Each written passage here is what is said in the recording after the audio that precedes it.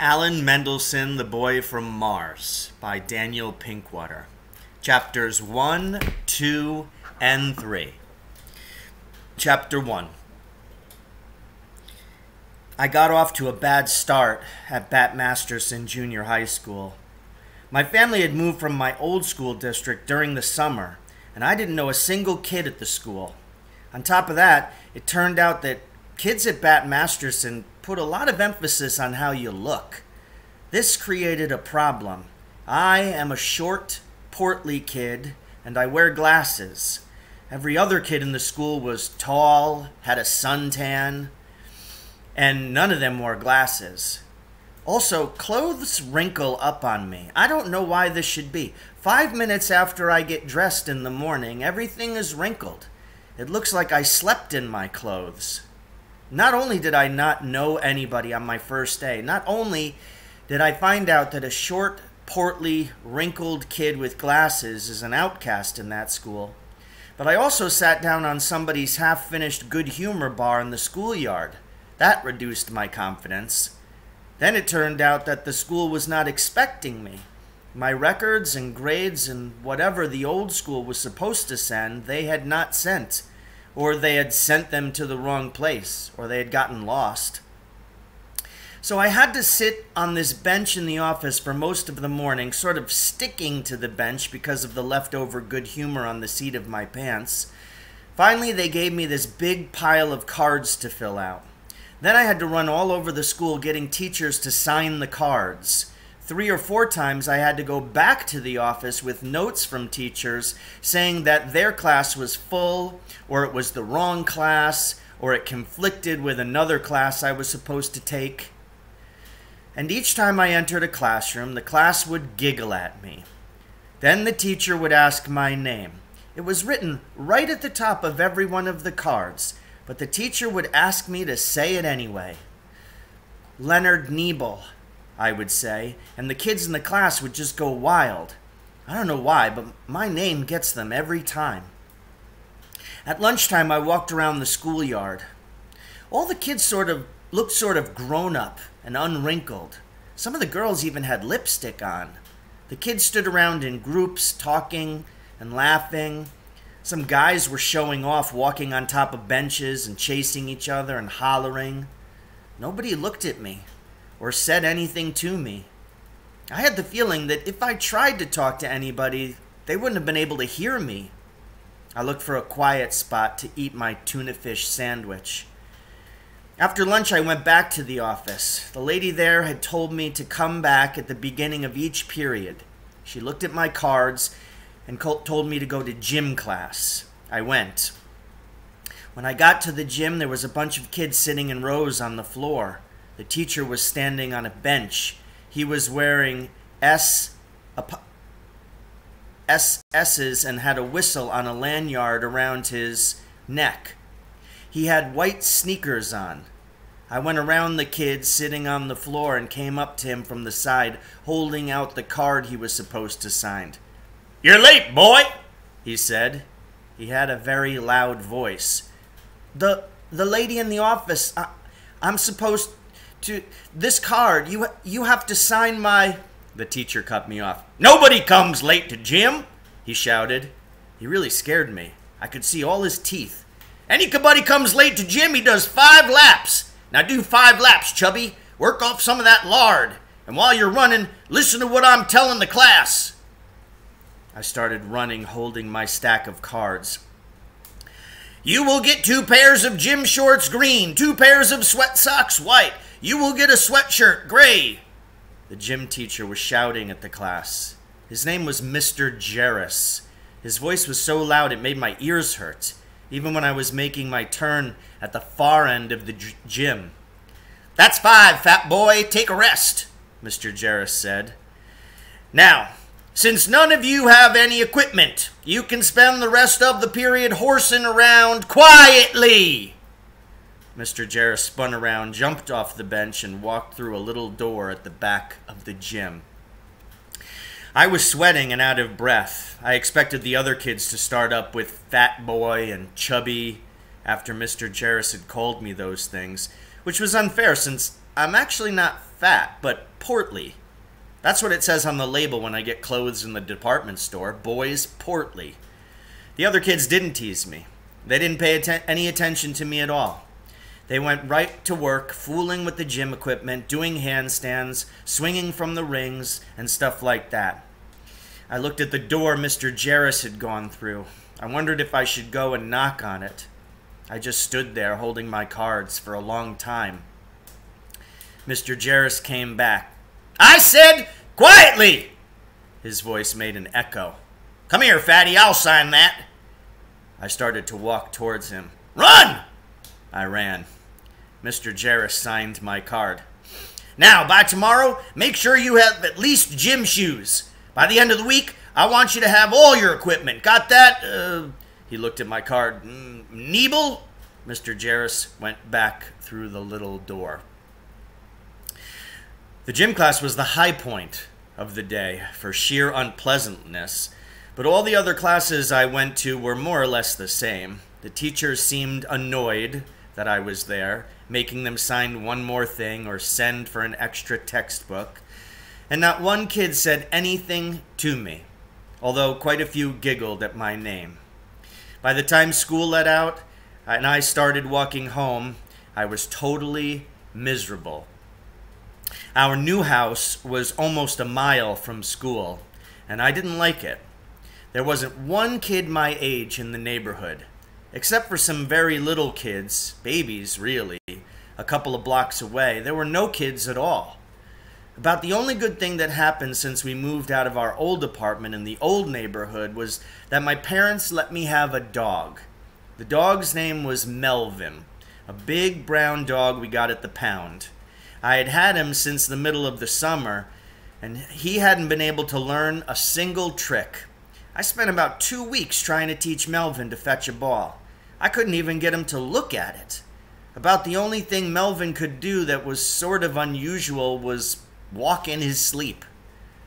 Still, he seemed to like me and would take naps in my room, snoring and mumbling while I read or worked on a model airplane.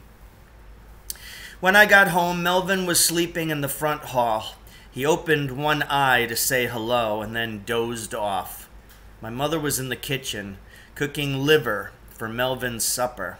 Cooked liver was all he would eat. I hate the smell of liver cooking. The whole house smelled of it. Everything in the house was still sort of new. My parents had bought all new furniture when we moved. My mother had picked out a lot of stuff from my room so it would look like a picture she had seen in a magazine. I wasn't allowed to put any tacks in the walls because of the plaid wallpaper, which was very expensive, but just perfect for a boy's room, my mother said. So I couldn't put up any posters or pictures or anything. I flopped down on my bed, which had a plaid bedspread to match the wallpaper. "How do you like your new school?" my mother shouted from the kitchen. I told her it was fine. What else could I say? Melvin wandered in with his eyes half open and sort of crashed down on his elbows next to my bed. In 30 seconds, he was snoring.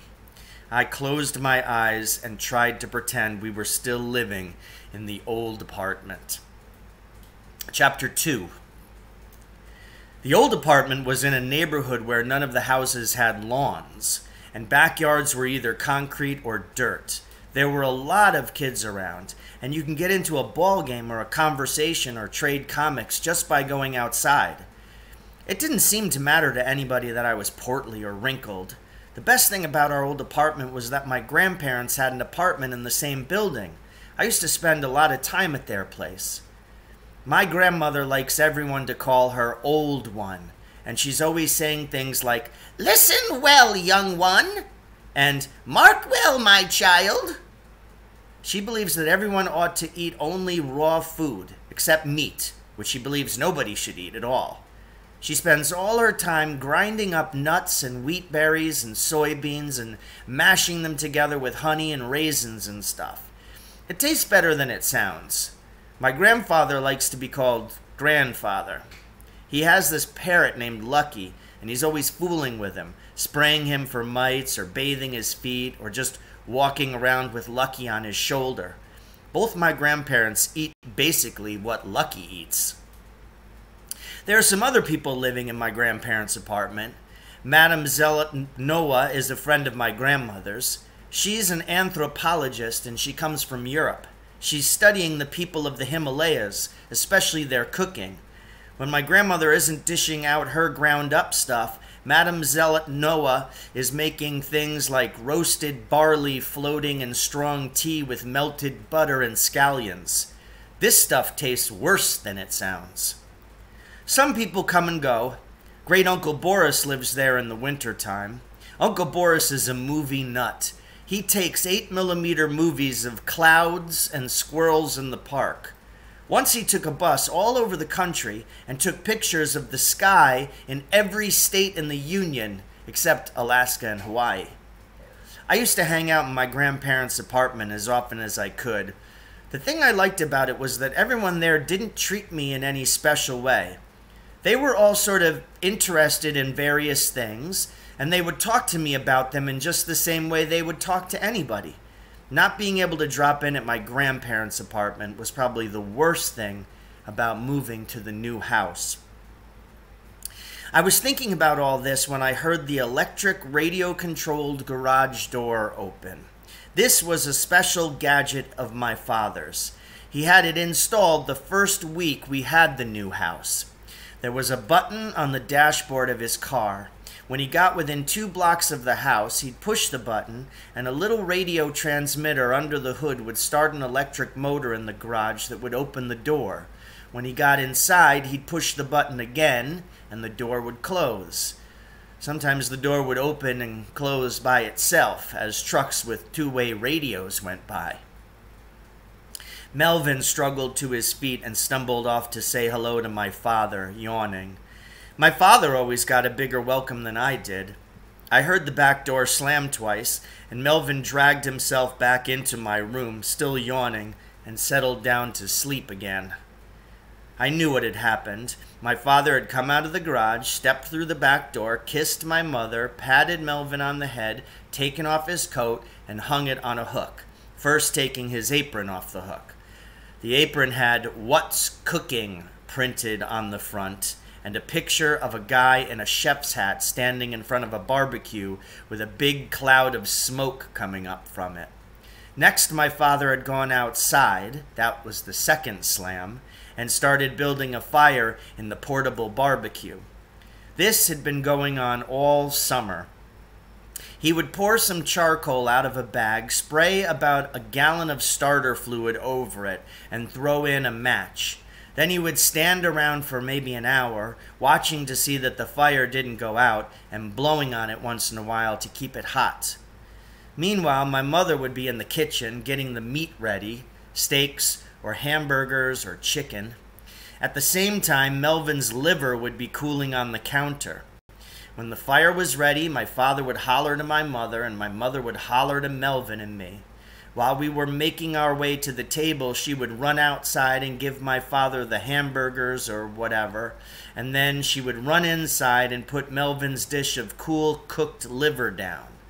Then she would run outside again and get the first of the hamburgers off the fire from my father. Then she would run in and give one to me. Then my father would come in wearing his apron and with a big long fork in one hand and holding a platter with the rest of the hamburgers in the other, and we would all eat supper. Besides the hamburgers or steak, we would have salad. My parents had been to a restaurant where they served this special salad with chopped hard-boiled egg on it, and anchovies, and all sorts of stuff. The waiter makes the salad at the table, and he has these oversized pepper mills and salt shakers made of wood, and he does a whole routine with the salad. Anyway, my father had gotten the same kind of wooden salt and pepper shakers and the same kind of big stainless steel salad bowl, and he would go through the whole routine every night. Before we moved to the new house, I had always liked hamburgers and things like that. Now I was getting bored. My parents weren't, though. "How do you like your new school, son?" my father asked.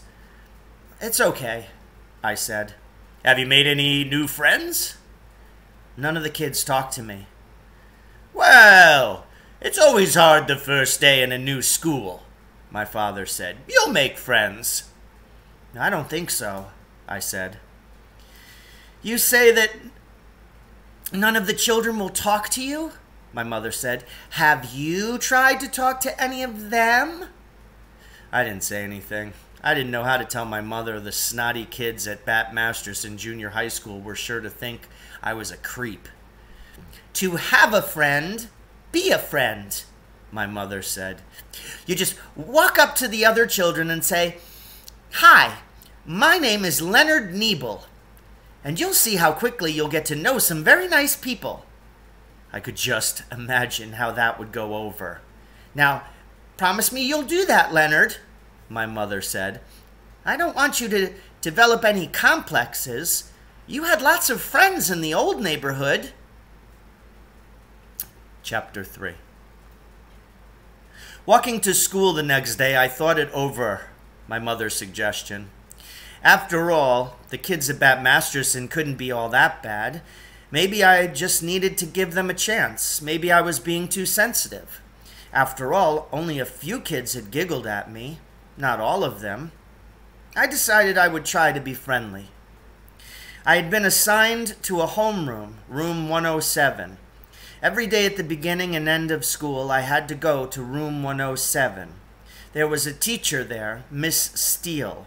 She would be my homeroom teacher all through junior high school. In our homeroom period, which was about 15 minutes, Miss Steele would read us announcements and help us with our problems. That's what they told me in the office when I was filling out cards. I went to room 107 and found a seat. "That's my desk, little boy," someone said. It was a girl, about 6 feet tall. "Now get out of here so I can sit with my friends." Most of the girls were taller than me, but this one was really a giant. I thought I'd try out my friendly stuff. "Hi, my name is Leonard Niebel," I said. I didn't know that seats had been assigned." "Just get out of here, you little pimple," she said. I took another seat in the back of the room. The giant girl sat down at the desk and leaned forward, talking to a bunch of other girls, all of whom were taller than me. I watched kids drift into room 107. They all seemed to know each other. They waved and smiled and changed seats so they could be near their friends. Obviously, seats had not been assigned. That big, dopey girl could have just asked me to change seats. I was sitting in the last seat in the last row, so I could see everything that happened in the room. A teacher came in. She was tall and sort of old. She smiled at the class with her lips pressed together. The bell rang. "Class, come to order," Miss Steele said. Everybody sort of shuffled around in their seats. "Now get ready for the PA announcements," Miss Steele said. The door opened and a little kid came in. He was a lot shorter than me and was wearing brand new blue jeans with the cuffs turned up about halfway to his knees. He had these real thick glasses that made his eyes look like fish in a bowl. He looked like he was about 6 years old. Then I heard chimes. Bong, boing, boing. It was the PA, the public address system. There was a big loudspeaker on the wall of the classroom up near the clock. "Welcome to your second day of the fall term at Bat Masterson Junior High School," a voice said. "This is Mr. Winter, your principal. I trust you are all settling down to work in your classes, and I hope we can all enjoy this term together. However, nobody is going to enjoy this term if we have the same problem in the schoolyard with waste paper and candy wrappers that we had last term. You children are privileged to live in the greatest country in the world and to go to a school which has a beautiful campus which has been resurfaced with blacktop.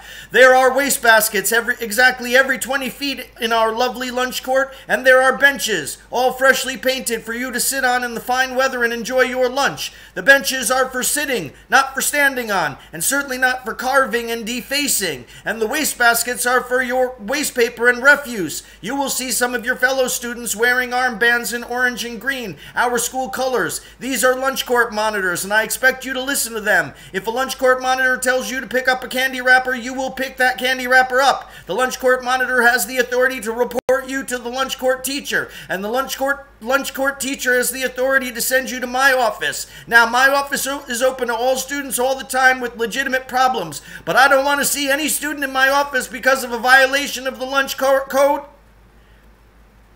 He went on like that. It was impossible to listen. Kids were talking to each other, and Miss Steele was writing in her attendance book. I decided to try out my friendliness on the little kid next to me. "Hi," I said. "My name is Leonard Niebel." "Yeah, I know," said the kid. "You're the weirdo. I saw you in gym class yesterday." "You there, in the last seat. No talking. Stand up. What's your name?" Miss Steele was shouting at me. My name got the usual laughs. Miss Steele went on about how we were all supposed to listen to the PA, and did I think I was a special character in the background?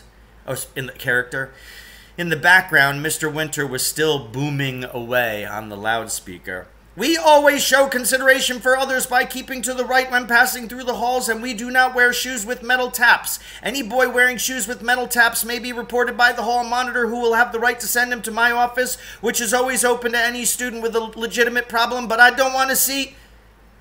It went on until the bell rang. I went to my first class, which was English. Apparently, the day before, when I hadn't been there, the teacher had the class write a composition on what they did on their summer vacation. Today, she was going to have the kids read their papers. Since I didn't write one, I felt safe in my seat at the back of the room. Several kids were chosen to get up and read their papers. All of them had been somewhere. Some of them had been to summer camps, fancy ones that specialize in dance or tennis or horseback riding. One kid had gone to Europe on a tour for kids, and another one had gone with his folks. The teacher's name was Miss Trumbull, and she seemed fairly nice. "We have one new boy in class," she said, "who hasn't written a paper, but maybe he'll tell us about his summer anyway. Leonard Niebel?" There was the giggling. Kids swiveled around to see who Leonard Niebel was. "Leonard, wouldn't you like to come to the front of the room and tell us about your summer vacation?" Miss Trumbull asked. My face felt hot. I went to the front of the room. "Well, my parents and I moved to a new house," I said. "That's very nice," Miss Trumbull said. "And what else happened to you over the summer?" "I got a dog," I said. "Oh, how lucky for you," Miss Trumbull said. "What kind of dog is it, Leonard?" "What kind?" There was something creeping into Miss Trumbull's voice that told me she was getting the idea I was feeble-minded and needed to be helped along. "Is it a poodle or a Dalmatian or a Scottie, Leonard?" she said. "No, he's just a big brown dog. We got him at the pound." There was a silence. I couldn't see the kids in the class. I was looking at the floor. "Don't mumble, Leonard," Miss Trumbull said. "Did anything else happen during the summer that you'd like to tell us?" "Well, I worked," I said.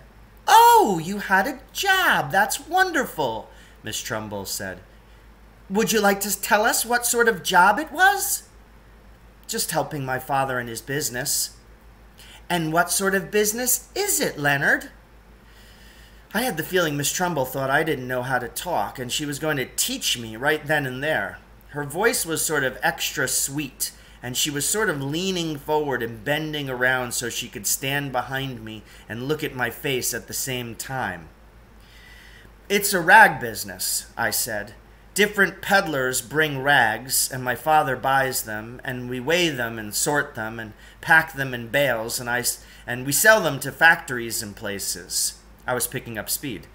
I sort of liked working there, except a couple of times I got fleas. Thank you very much, Leonard, for telling us about your interesting summer.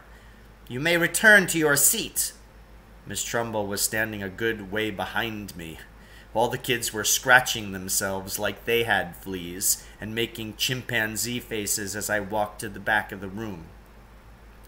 I don't remember too much about the rest of the day. I gave up on trying to be a friend to have a friend and spent the lunch period by myself. One kid did talk to me. A lunch court monitor made me pick up a Three Musketeers wrapper that wasn't mine. I didn't say anything to him. I just picked it up and carried it to one of the wire wastebaskets placed every 20 feet and dropped it in. After lunch, I went to my gym class. As I walked through the door of the gym, I heard this terrifically loud voice shout, "Fatso! Where are your gym shoes?" So ends Chapter 3. Alan Mendelsohn, The Boy from Mars.